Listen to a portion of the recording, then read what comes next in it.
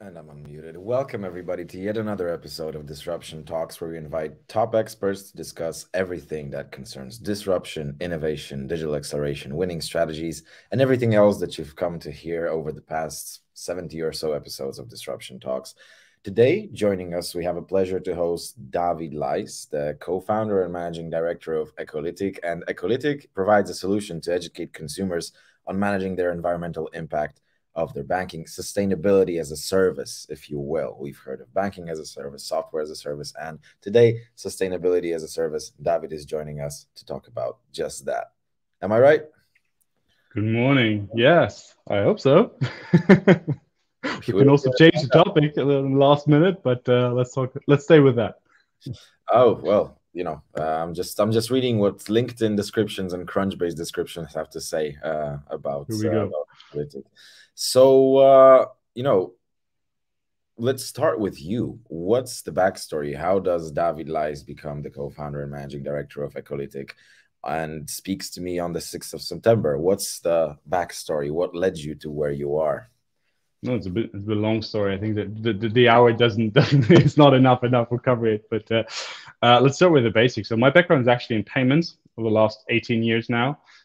Started in acquiring, later moved on into issuing, built a couple of startups in that area. And I took a bit of a break in 2015 and wanted to, well, go once around the world. And I kind of ended up in Asia. And I saw all of those beautiful beaches, and I saw all of those trash flying around. And being a German, my first reaction was, of course, complaining. Why is no one cleaning up this stuff? So, well, because I had a bit of time, I was kind of looking into it. Why is it? Well, why is it a problem? And it was actually a little bit my awakening into the entire topic of sustainability. And since then, I'm basically trying to combine both worlds, right? So my expertise in the payment world with sustainability. And I think the missing link that happened back then was I tried to understand a little bit of what is my personal influence on the environment, and I wasn't able to really understand it, to be honest. And I thought, okay, well, this may be a problem, right? If we all, I saw, talking to friends and everyone wanted to do a little bit, but climate wasn't really a big problem back then. But it was a bit of a topic that, here and there people heard about it and so on. And everyone's like, yeah, but, what can we do about it? And I don't know actually what I can do. So I was in the same situation, and I tried to find a way of figuring out, first of all, what is my impact? And then second, what can I do in order to reduce it? And turns out payment data is quite a rich source of helping and explaining a little bit of what is my day-to-day influences on the climate. And that was basically the kickoff of a non-for-profit that we founded back then, the Organization for Sustainable Consumption. And a couple of years later, then ecolytiq. Okay. So now I got to ask you, other than special days like the time in June when you announced the fact I think you're breaking up a little bit. So, money or today when you're having this amazing interview, what does a regular some issues? yeah, sorry, Did we I just wasn't break really. up, but we're back? Yeah, I can hear you again. Okay, good. I was just asking, other than those special days like raising money or having interviews, what does a regular day for the co-founder and managing director of ecolytiq look like? It's a busy day usually.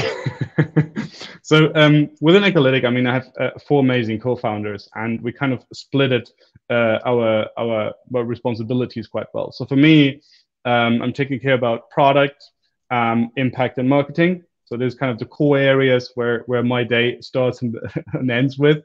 So I'm leading the product team. So primarily focusing on, what is we currently building, where does the product can head to, etc. And at the same time, kind of, seeing what is the impact we generate through that product and in the industry we are. And the last one then is like, how can I market this into or bring it into the market and explain it to the world what we do is actually a good thing with the team I have. So how does my day look like? Usually 10 meetings a day, and then but let's start in the morning, right? I bring my son into the kindergarten, and then I go to the office, and then I have like 10 to 15 meetings, and then some point I bring him to bed, and then I start actually working on doing stuff. So it's busy, but I think that's a good sign at the moment. It is. It is. It is. So I also got to ask you a trick question. It's not an easy question. So to say, we have all this uncertainty in the market. You go on LinkedIn, you get hit with a post about layoffs, about inflation, about recession, about, I don't know, everything just going rather down than up. So inspiring pessimism rather than optimism. What's on your mind today as a co-founder? What concerns you? Is it all just noise that you carefully pick apart and ignore? Is it something that actually drives you or drives you crazy? How do you manage the current situation? I mean, I think it's a little bit of everything, right? So it's, I mean, we do have fundamental problems, right? Who had thought a couple of hundred days back that there is actually a war happening right in the middle of Europe, right? So I think no one. We do have an energy crisis. We do have an inflation, and we see it with employees, right? Can we raise maybe their salaries, kind of keep up with the demands that's happening? All kind of these topics are relevant, and at the same time, they're especially if you look from a climate perspective. There's more to come, right? I mean, there's climate disasters happening at the moment. We'll see it now. There's a big water problem coming up. There's a big demand in the food supply chain coming up. So it feels like it's just the starting point, especially in the field where we are, right, with climate and everything that we constantly trying to explain the world what we need to change. So definitely, it's something that we need to watch closely, and we need to watch the environment. And of course, as soon as the big parties of the last 10 years is over, when it comes to economy and constant grow, also the funding situation for startups will get more difficult.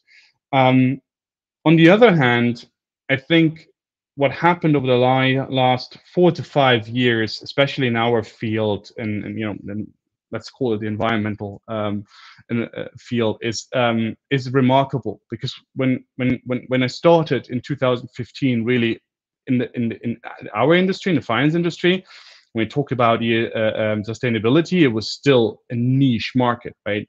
Most people thought I'm crazy, kind of addressing this. We have other problems, and there's how to make money with it, and so on and so on. And that has completely changed. So I think it changed from many aspects. Regulators are being more strict and pushing in new legislations. Employees and consumers itself are being increasingly more aware of this topic. So movements like Fridays for Future have done a tremendous job of bringing this into the society. So everyone wants to do more and understands the problem of the climate crisis more. And I think this brings a new drive into it. So I think for us, what we can say at the moment is business is good because the interest is tremendous, and we're seeing so many good opportunities and deals coming up. Having said that, there are a lot of uncertainties, right? So if a lot of more crisis hits the market, I think even banks will need to reprioritize. And not sure if climate topic is then the immediate next need of doing so.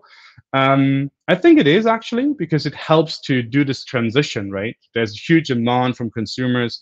There's a huge interest as well, and you can take this. If you're a smart banker and a smart bank, you can take this interest and actually can guide you through rough days. So from our perspective, really to make it short, I think we need to watch the market closely. And of course, there are a couple of concerns, but we hope it's an accelerator to this fast, more sustainable transition where we at the center at the moment. So I think we might have a real good chance to do good business over the next couple of months and years, and for the sake of all of us, right? So, yeah. So when you say that this is an accelerator, it sounds like this is the best situation you could find yourself in, counterintuitively in some way. Well, it's hard to say yes, right? I mean, from a business perspective, the circumstances are good, right? But if you look from a society or even from the environmental perspective, like the shitty situation we can be in, right? I mean, we should have do this transformation years ago, right? Now we just wait until the last end where actually it starts hurting. But yes, it increases pressures, and for us, at least business wise, this can be quite good. Diamonds created under pressure, of course. So Mm. back to your company. Tell me about it. Tell me what it is. What are the main drivers? Because of course, me just reading a description of your LinkedIn page or of your Crunchbase page doesn't do it justice. I'm pretty sure that you, as a co-founder, can tell us much more. All right, pressure's on. So I think what we try to do is really think of us as an educational tool for consumers. The climate crisis is a very complex topic. We as consumers are at the stage where we're saying we want to do more. We want to know what is my influence and what can I change in order to, be part of the solution, not part of the problem. And that requires a tons of education because it's a complex scenario. So what we do basically, we take financial data, payment transactions, for example, and use this as a foundation to calculate your environmental impact and then help you to navigate around it, right? Is it a lot? Is it compared to others in your space or in your comparison group? Are you above? Are you below the average? What can you change in your day-to-day habits to actually reduce it? What else can you do to be actually part of the solution? So it's really we take the data which are already there for years within the banks and basically put them into new light and help you as a consumer understand where you are and what you can do.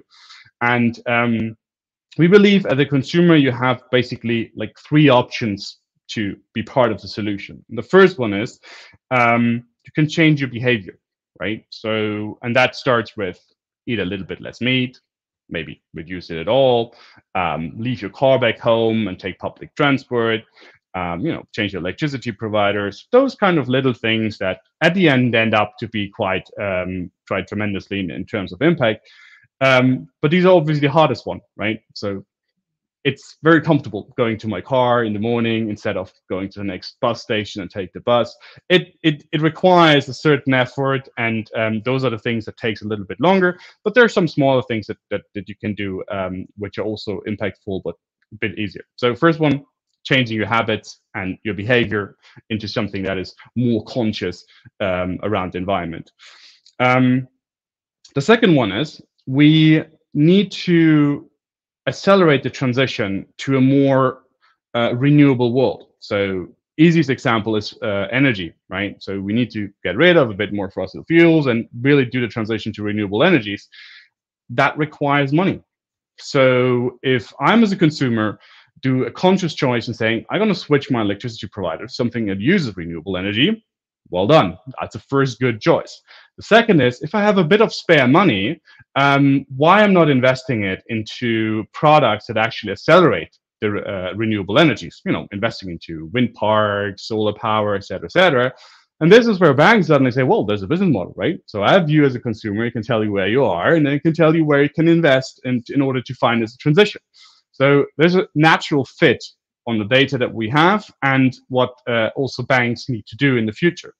And that actually accelerates the entire adoption of it. If I want to, I increase my impact by accelerating it, and long term, I also make some interest, which is the either scenario. And the third one, even though it's if it's a controversial topic, it's offsetting. So if I can change a certain amount of through my behavior, I can change a little bit through accelerating. But at the end, our infrastructure has a quite high footprint, right? So even if I take the bus, most likely the bus runs with gasoline or diesel. So we need to change the infrastructure to be more, renewable or whatever the bus needs in order to be less influential on the environment. And that means, in order to use this, either through financing or through offsetting. And I think it needs to be part of the solution, but the market is a bit tricky, so it also has a lot of backslashes. But these are the three options, right? Behavioral change, investing, and offsetting is what I can do immediately as a consumer, and that drives obviously markets, hopefully in a more sustainable direction. Okay. I think you also sort of covered my next question that I wanted to ask, which is how is sustainable banking different today than when ecolytiq started? You basically sort of touched upon that. I think it's also very interesting what you mentioned about the comparative factor of where you are between other users and other consumers, especially they say that comparison is the thief of joy in some sense, and also with ESGs, actually, it's been this interesting thing that, Tesla wasn't mentioned as a ESG driven company, but ExxonMobil was, purely on the basis that ESG is being evaluated on where a company lies within its industry, right? By proportion, essentially. So that's also a very interesting thing when it comes to this comparative factor, either between companies or consumers and everything, really.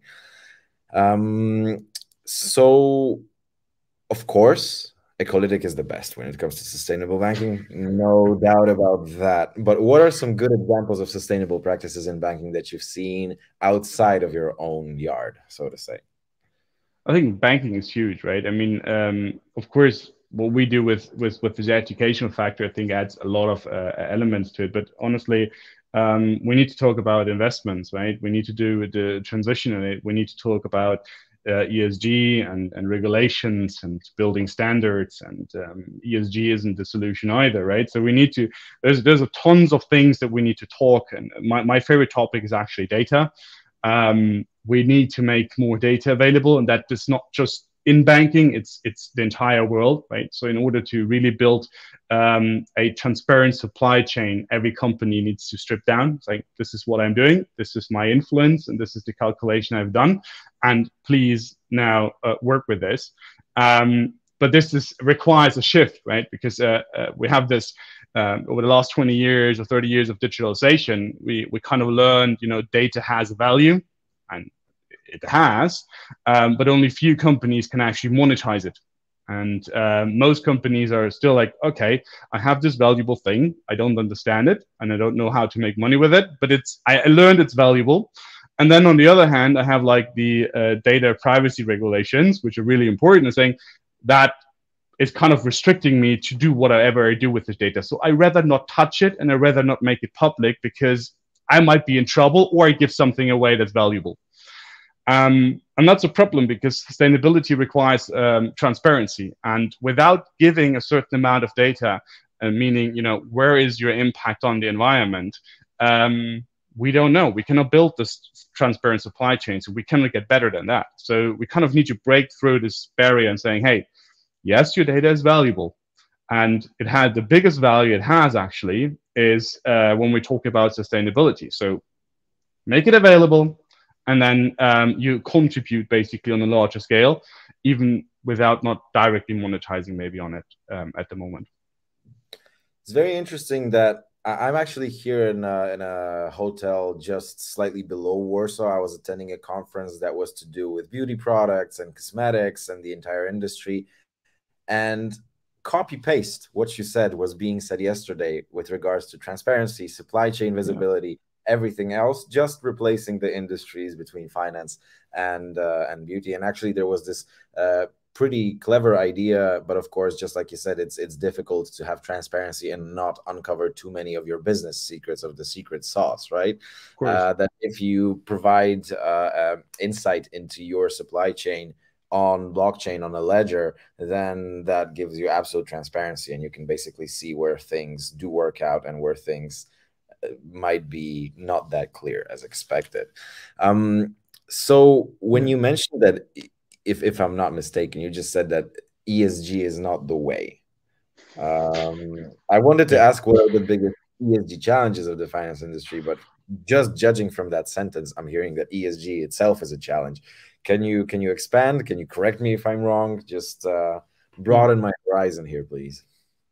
I think well, I wouldn't say ESG is the wrong way, but I think there's this huge misperception that ESG stands for sustainability measurements, right? So if you talk, even average consumers, or sometimes shockingly even bankers, hey, well, what are you doing in ESG? Yeah, we do a lot of sustainability, and the answer is always ESG. Well, the misperception is basically ESG is a risk measurement framework for companies, right? And it's not necessarily looking into what's the risk for the environment that's happening with this company. So think of you buying a house, right? The seller of this house might have a different view than you as a buyer, right? So the seller says, always taking good care of it, and it's absolutely fine. The house is great, whatever. But you look at the house and actually, in the next couple of years, I might need to do the roof, and actually, I want to tear down this wall, etc., etc. So the price for this house for you is a different one than obviously for the seller. And I think it's this different perspective, right? So ESG looks at the seller perspective, saying, hey, this is the risk I have within my house. And if you want to invest into this house, this is what I can manage. But there's no one actually outside and saying, hey, this is the risk of the environment or social that's happening with what the company does. And so there's actually no framework out there that really looks on the environmental risk of certain companies. And this is where I say ESG is not the solution, because we need new measurements. We need new measurements and saying, hey, we need to give nature a voice and saying, hey, this company is certainly not good for me. So full stop, because of X, Y, Z. The company turns around and says, according to ESG measurements, I can handle the risks on environment and social and so on, which if I want to invest into this company, this is a good indicator to have, right? But it does not necessarily reflect the risk from a nature or environmental standpoint.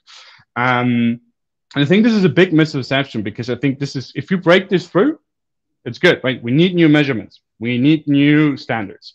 Sometimes we meet in between. I think another problem of ESG is that there's a lot of frameworks, standards, whatever it is, but there's nothing fully agreed that the world actually relies on yet, which means, some are looking a bit more into the risk of the environment, some are looking more into the risk of the company, and then it creates this gray mass of, well, it has to do something with social and sustainability, but it's a bit risky. So I think, yes, ESG is a good one, but it's just a starting point. I think it shifts a lot of knowledge into it, but we need new measures for the environment and social aspects as well. Okay. I'm actually seeing that in the comments we have Himanshu, who's saying this side from Theia Ventures, a climate tech focused fund. So really glad to have that. Perhaps your next round can be found in our comment section. Let's cool. Connect afterwards. Okay, so I also have a question in the comments from our CEO. I would politely request our team to put it up.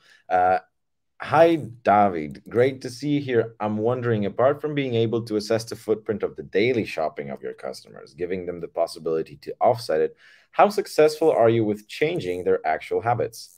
Do you observe positive trends in their spending habits after using your app? As in, is it like before and after with the supplements that make you thinner? Is there like a before and after with ecolytiq that basically users have certain habits before, and after 6 months it's magic? Yeah. Well, it's not magic. for sure not.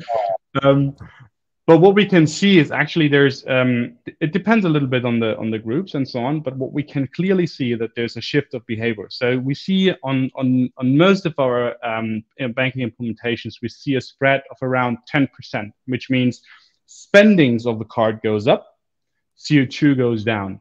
And the reason is we see that consumers are focusing more on conscious consumerism. And that usually means, if you go to a grocery store that is well known for, organic products, et cetera, a lot of those products have actually factored the environmental cost in it already. Right? So if I buy something that is really organic and fair trade, etc., I have all of the social costs and I have the environmental costs within the product and the product price, which means the spending goes up, and CO2 goes down, which is very interesting.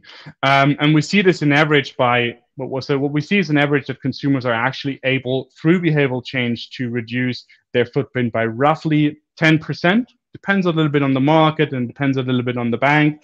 But this is what we can see, and this is very exciting. And what we currently do, we put all of that into a framework, which we will also publish soon, where we can actually quantify the behavioral change in terms of CO2. So spoiling here a little bit of the next product roadmap, which means we can actually really measure the differences that someone has taken from applying our solution, start doing a bit more conscious spending, and then the CO2 saved can be quantified and measured, and we can actually tell you, David, because of you left your car back home a little bit more, because of your grocery shopping spending, etc., you actually reduced your footprint by X, and that will be very exciting. So yes, we see it. We not only see a trend, we actually see that it works. Yeah, David, I gotta tell you, I always love unexpected product announcement, release, feature product, or anything that really people display on Disruption Talks. I also see that we have another question that is building on top of what you just said from Paulina. It reads, from the environment perspective, having people consume less, fly less often, etc., results in a lower carbon footprint. But after all, banks and payment organizations earn commission on each transaction. Thus, more transactions, bigger the income. I'm wondering, how do you combine two different needs and convince customers to add tools to their apps, which may limit their revenue streams? True. I think, well, and that's the beauty of the answer, right? What we really see is this spread. So CO2 goes down, spending goes up, because consumers are spending more conscious, and more conscious usually means the environmental and social factors are priced into the products. So, buying, I don't know, a good fruit or vegetable from a grocery store, a discount or something like that, versus one that actually factors all of those aspects in, is usually a huge price difference. So we get this question a lot from banks, but when we show them our statistics, they're actually surprised how big the spread is, because people want to spend more as long as they know they have a positive effect. And I think that's the good news. And the other thing is, I think it's this way of transition, right? I mean, if you, as a consumer, I want to do something, and if my bank is actually offering me choices, I most likely opt in, right? So changing electricity bill is one thing, but if I can actually accelerate the renewable adoption by investing into it, and my bank's offering me that, and it's part of the entire deal, we see that consumers tend to follow this, because they like that there's suddenly two parties working together. I give you my money and I see the positive effects of it, while you helping me building the transparency of the things that I usually do through my day-to-day shopping. So yeah, it's a fear that we often get, but statistics shows actually it's the opposite. Okay. And at least for now, just the last question from the audience, because they just went 1, 2, 3, like in a boxing match. The last one comes from Dominica, and actually it shakes the foundation of everything that we're talking about a little bit. There has been a lot of discussion related to overestimated CO2 offset certificates delivered by third parties. How do you make sure their CO2 offset is transparent?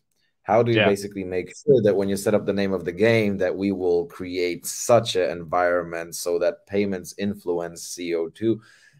But actually, how do you make sure that that CO2 is true to form? That 101, what you hear about what you're offsetting, is actually what you're offsetting? Yeah.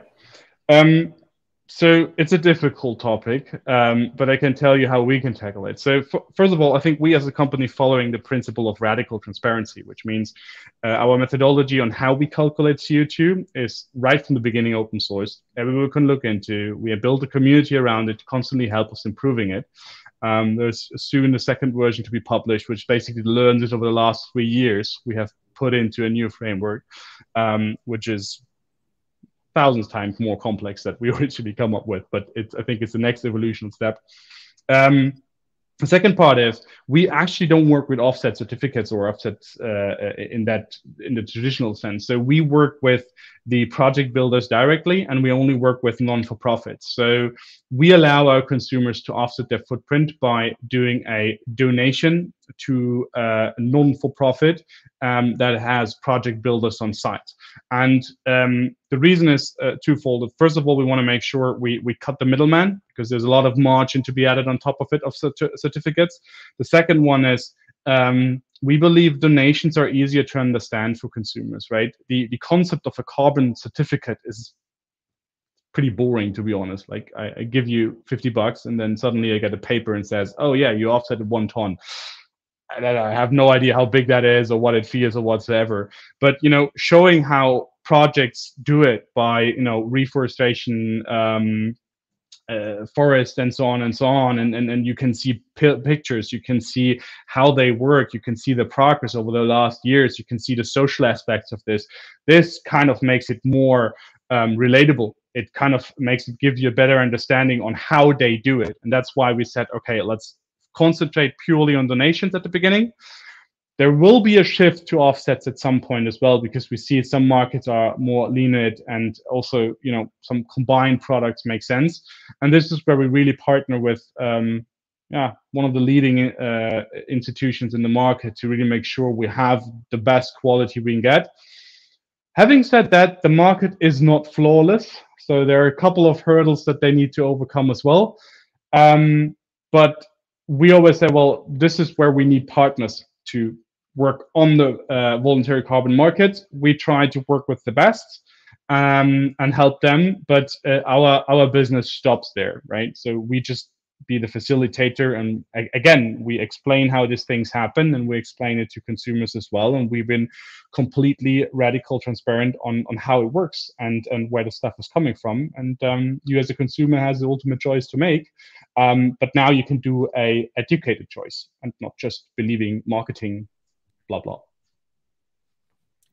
Speaking of marketing, blah, blah, that's exactly what I wanted to go into with my next question is, typically there is this unspoken expectation that when a company is a good company, is a company that is focused either business model wise or in terms of its branding, in terms of how it's perceived, that it's a good company, those expectations of being the guardian angel of the situations typically don't have boundaries. You're just, if you're good, everything that you do has to be good and helpful. And if there's something that you dare to just do as a regular company, sometimes it's like, well, weren't you supposed to be a good company? And this is here what I wanted to ask, because we speak of sustainable banking. Is there an expectation that sustainable banking also addresses somehow underserved communities?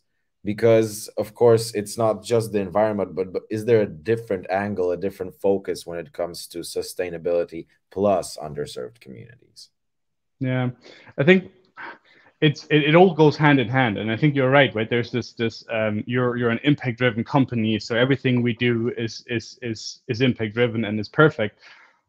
Well, we try to, but also for us, a lot is a learning curve, right? I mean, we have processes where we look into and saying, well, we need to increase our impact on this, or we need to tackle certain elements of it, right? I mean, there's some good examples on, salary transparency, for example. How do we build this up? Gender pay gap.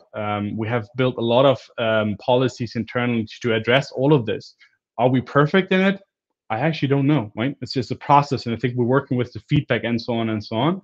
And I think it's the same with underserved communities. It's difficult. I mean, it's yes. Is it directly our sweet spot now? Not really when it comes to a business. I mean, yes, we're addressing certain elements of it, but I think there are other fintechs out there which doing much better job when it comes to making payments more accessible, banking more accessible, etc., etc. This is not necessarily what we do. I think where it comes where we have an effect on it is with our employees, the way we deal with our partners, et cetera, where we always try to make sure we give underserved communities a voice. But even in our talk today, we fail. Well, we're 100% man in this talk, so we need to have. I mean, we have two amazing women in the background that are actually supporting us, right? So I mean, this is very worth mentioning here, that whatever we say here, it's maintained, or actually big help was two amazing women. But I think in that perspective, someone of us needs to be female to actually help the I wouldn't say underserved. This is not a wrong wording, but you know what I mean. Address the problem of that. So yeah. And definitely shout out to Yuki, and shout out to Zofia. So on both sides of ecolytiq and Netguru. And here I wanted to pull the string that you just showed a second ago. We spoke about ESGs. I'm pretty sure that people are aware of the Cobra effect, the perverse incentive, the story where you had this situation. It's an anecdotal story, of course, in India during the British rule, that the British government was concerned about the number of venomous cobras in Delhi, and they offered a bounty for every dead cobra. And initially this was a successful strategy, but over time, actually, people got into the business of breeding cobras for income. And here, speaking of this perverse incentive, has ESG become hijacked by investors or by people who have this as a goal that they have to reach? Definitely, and I think it has been because of this wrong perception, right? If you go out there and ask the average consumer, have you heard about ESG? And most likely they either say no, or they say, oh yeah, this is the sustainability thing, right? So there is this perception saying, oh, ESG means this is something that has to do with sustainability, which opens the door for, well, a lot of fraud, because I can suddenly label any kind of bullshit form, paint it green, because people think I do something for the environment, but actually I'm just managing my risks when it comes to the environment. So there's a misperception, and I think it's being misused. However, at the same time, more and more money getting pulled into the industry shades light on what's happening there, which means a lot of investors also turning around saying, wait a minute, this I need to ask for more things, right? I need to ask for certain impact reports, need to ask for certain other stuff. So it kind of drags the problem on stage, and I think that's a good scenario, because then we finally find the time to talk about how we can do it better. So how do we fix it? How do we bring back the original values of the ESG that were there when it was being developed? Especially the originally intended factors were the ones that were supposed to help the end customer say, I want to do business with you, I don't want to do business with you. So voting with money. So voting with the most efficient voting tool. Yeah. Honestly, I think the for me, but I'm not an ESG expert, I have to say that. So, but for me, I think it's transparency. So if companies are getting enforced, and this is happening a little bit with the taxonomy now, to actually publish their environmental or reports or carbon accountings, whatever you want to call it, it helps me already to decide a little bit more. Okay, this is the influence a company has in terms of carbon. It's one good metric to look at it. And if they start publishing those numbers, it becomes more obvious, right? Because then we're not talking about how they handle the risk. We're talking about, this is an absolute number they're actually producing, and now I can start comparing them through other peers in their group and saying, all right, this is, I don't know, this is a coffee shop that does X, and this is a coffee shop that does Y, and one is way better than the other. So I can do a conscious decision to go to that one that is already doing the best, right? So I think this is the next trend anyway, and it will happen, and we need to accelerate it, because it solves so many problems as well. So I think that's not the only, but this is one of the most powerful things we can do, is actually building this transparency. And honestly, I think for businesses, it's a good thing as well, right? So if if I want to do something, and I generally want to do something, and I can start telling my story on how I can change things, and I can document it with actually the numbers I can prove of, um, then I build up trust, because I'm not behind the marketing blah blah anymore. I can show pure numbers and statistics and saying this is the journey I'm taking on. And I think when we talk about greenwashing and all of this stuff, I think consumers are looking behind the curtains more and more, and they're losing trust to certain brands. But by showing what you do in terms of numbers, you can rebuild this trust, and it's more powerful than any green packaging that your marketing might come up with. And you just used the word trends, and this is something I wanted to perhaps free us just from sustainable banking, although you get to give me an answer that goes right back to sustainable banking. What is an innovation or upcoming trend, anything in the banking, payments, anything concerning money sector that you are excited about? Either something that we're seeing already flourish or something that you are forecasting that's going to become a big thing. Just like tell me about it as if you were telling me 10 years ago about blockchain in a similar fashion. Whew, that's a difficult one. But I think it for me, it brings back to data. And I think what I see is this trend of really carbon accounting, which means, businesses are actually sitting down and trying to measure their emissions on a larger scale as a business side. And then they're trying to publish it, or, following the EU taxonomy, some businesses need to publish it, or at least needs to report about it. And I think there's why it's not because of this carbon accounting process per se, because I think it kicks off a process internally to actually gather the information of the company. Where do I have impact? And then as soon you start going down this rabbit hole, there's no way back anymore, because suddenly you need to ask your suppliers and saying, hey, by the way, I need some numbers from you, because otherwise I cannot finish my report. And then suddenly suppliers that never have been forced to do anything about this needs to do it because they don't want to lose the customer, right? So I think it starts this positive wildfire effect where it starts with the big ones, but they're dragging it down to the smaller ones. And then suddenly all people need, or all businesses need to basically being confronted with, what is my impact in terms of carbon?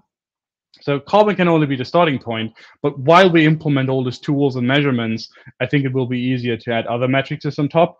But it kicks off this process. And I think that is what makes me so excited about it, is that, we finally found a market effect where there's a benefit, because corporations and businesses seeing, if I publish this, consumers will like it, consumers will trust me more, consumers will value my brand higher. And at the same time, I'm dragging with me all of my suppliers that don't want to be part of it because they thought they get around it, but now suddenly they're in the middle of it. And I think this trend, or this movement, is what excites me most. Okay, so I'll paint you this picture, and come with me, please, into the future. Let's say that we do enough of the effective marketing blah blah so that we actually don't have blah blah, but actual results. And over time, I believe that we will, as humanity, manage to escape this uh, the bad fighting the good, and so on and so forth. And eventually we might become so efficient with technology, with being proactive, with not solving problems but actually proactively avoiding them, that there will be a healthy planet, that we won't have the context of what can we offset, how bad can we allow the temperature to rise. But at some point on the matrix, we will be able to have such innovation and eradicate solutions that basically impact the environment negatively. Do you believe in such a future? Do you think that this is something we might see in our lifetime, or let's say our kids will be able to see that?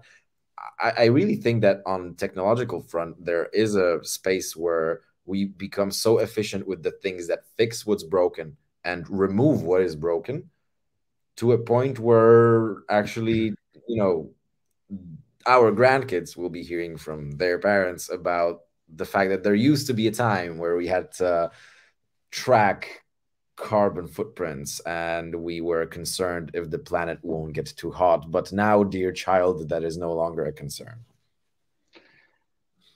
Yeah, I let me phrase it that way. I would love to believe it's such a future. And I don't think technology will solve it, to be honest. I think technology is a tool, right? And you can use it for doing good things. You can use it for doing bad things. And the choice is up to us. And I think this is where the problem lies, right? So um, I think we as humanity have failed. We have a tremendous success when it comes to technology and acceleration of those things and building up wealth. But if you look if you really zoom out, we as humans still have a couple of things that we're facing, and they're primarily social topics, right? So I think, and so if we're talking about technology and you're giving it to someone who has only bad intentions, he most likely will use it only for bad intentions. And I think as long as we're not getting on the society level and saying, hey, you know, my needs are as equal as your needs, and we're just the two of us in this call now, then we will have a problem, right? And I think this is where we have still a long way to go. And yes, technology might, sorry, save for my language, save our ass at some point, in some situations. But honestly, it's a tool, and we need to learn to handle it the way we should. And I think looking at things like the war, or even economic crisis boiling up, and how countries are suddenly being big friends, are suddenly becoming not so much friends anymore. It's just a good mirror of how we have to do some big leaps as society to actually solve this. So if you ask me, I mean, I have a son. I would love to have him a really good future, and that's why I'm having or building up what I'm building up with with all of our great team. But yeah, it's not just us. It's everyone that's listening. It's everyone in this world. It's up to everyone to build a world we want to live in. So basically, the first place to clean up is here. Exactly. Yes. Yes. And for our listeners on the podcast, by saying this, I meant our heads. Basically, make sure that this is sustainable first, and then you get to point your fingers everywhere else in the world. Another audience question from Zofia. Can you tell us a bit more about your Eco Action product? How do you choose the initiatives for the program, and how can the users check what positive impact their offsetting has done? Yeah.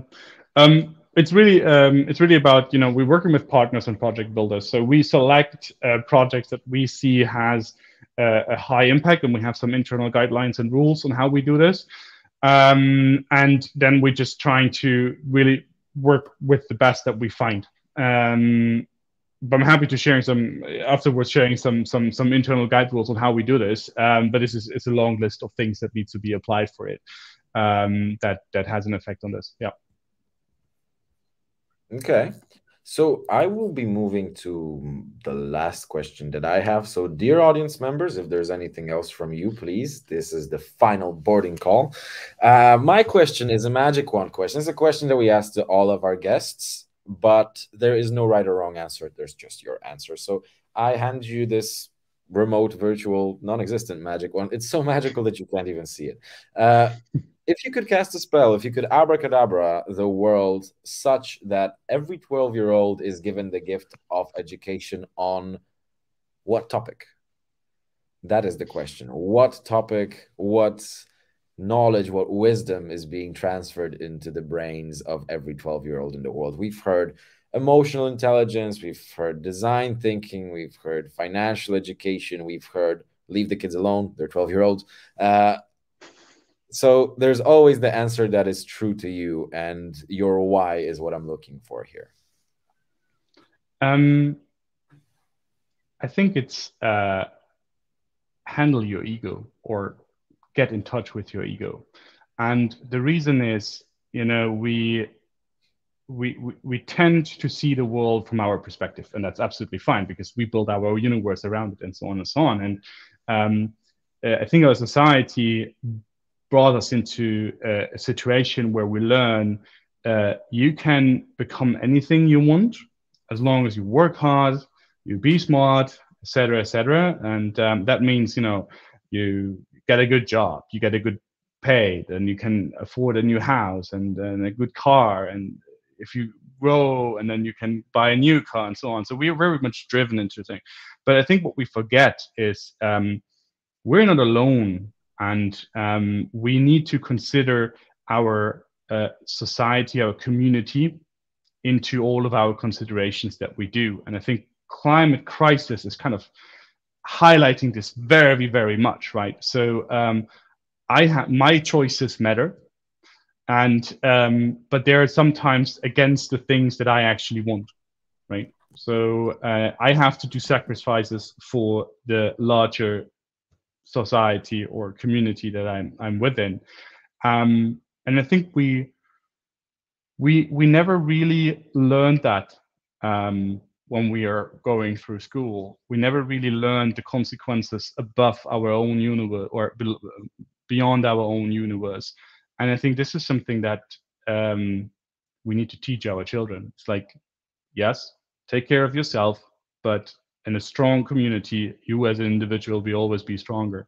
And I think this is it has to do with your ego. And it means sometimes you prioritize others and other well-being before your own, and sometimes others will do the same with you, and sometimes you look for yourself. But if we balance this right, we wouldn't have economic crisis, we wouldn't have wars, we wouldn't have the climate crisis. So we can do the spell. I think that would be my wish.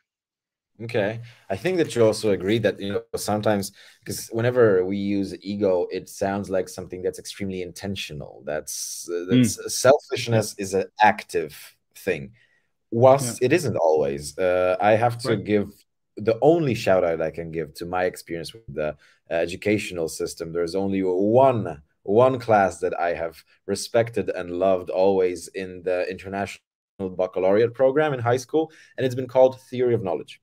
How do you know what you know? Question yourself, question your own assumptions.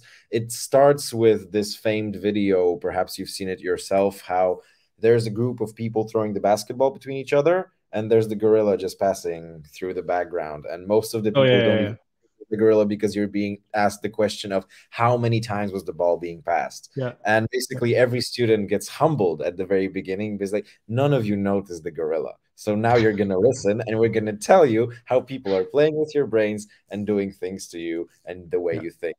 And likewise here, I would just wanted to agree and add on what you said, that the ego isn't always a thing that, you know, I wake up and I decide to be selfish. It's a way that you're sort of conditioned by your circumstances, by your context to think a certain way. And there is one late guest to our flight. I was announcing the boarding call, and we have one last question from the audience. Rafael asks the following question. How can you make your business model sustainable? There are a number of companies in the business of estimating their CO2 footprint based on card spend. MasterCard and Visa are constantly improving APIs allowing this. What's your plan to win with potential competitors? Good question. I think the biggest one is we have a very strong partner network, including Visa. So if Visa is constantly improving the APIs, it's partially because of us as well. So I think this is kind of the biggest win in this. Second of all, I think it's we're just starting, right? I mean, I always joke about and saying if we really succeed, our business isn't sustainable because at some point we become obsolete. Right? Because we have educated the world that knows how to do it, and here we go. So we are going out of business. That's a long way, and I'm happy if that happens at some point because then we achieved our goals. But I think it's the principles we are following is really radical transparency. That means we open source all of our scientific findings. We have a very strong community approach when it comes to the scientific world. We're inviting them and doing a lot of more research also on our platform. We have a very, very strong payment background and influence as well. So we're really good, amazing partners that are using us as this background tool to basically provide their footprinting. And funny enough, I mean, a lot of the startups that are popping up are actually using our open standards. So it's not the first time I've come across a pitch where they actually reference our own model, which I always love to see, because it sees, there's a growing ecosystem out there, and it's growing, and people are actually value the work that we have done. So I'm very optimistic looking into our competitors and how we do. And honestly, I would love to work more with our competitors as well, because I think some of the biggest problems that we have is lack of standardization. I would love to standardize our work. I would love to calculation. How do we do the offsetting part right? How do we get people to share more their data? It's all of the problems that all of our competitors has, right? So I think there's tremendous space to actually collaborate, and the market is big enough. So I believe in competition, and I think being more open, driving some of those topics will always set us apart a little bit. At the end, time will tell if we could do a good job or not, but I'm very optimistic. As you should be. And with that being said, we are wrapping up today's episode. We are more than thankful. First and foremost, I admit your remark was very on point, to Yuki and Zofia for coordinating this and making this possible. To our beloved audience, all of the questions, everybody who, even though they haven't asked a question, has watched this. And David, to you for being a wonderful guest speaker. And for you too, Filip. Thank you for having me. That was a lovely talk. And maybe in a couple of years, we look back and see where we are. I think I'm going to be hearing about you much, much sooner. Anyway, thank you, everyone, and see you on almost every Tuesday in every year, every Disruption Talks. We're also coming up with a physical event coming soon, more to be announced in our socials. Stay tuned and see you at least next week. Thank you.